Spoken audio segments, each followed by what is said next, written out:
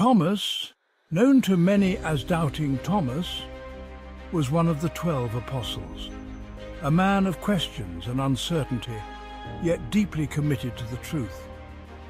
Originally from Galilee, he followed Jesus, leaving behind his life to walk the roads of Judea, Samaria, and beyond.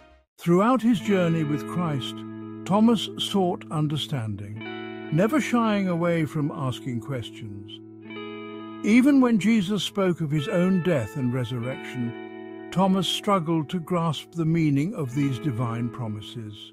When the other disciples claimed to have seen the risen Jesus, Thomas could not believe it. "Unless I see the marks of the nails in his hands and put my finger where the nails were, I will not believe," he said.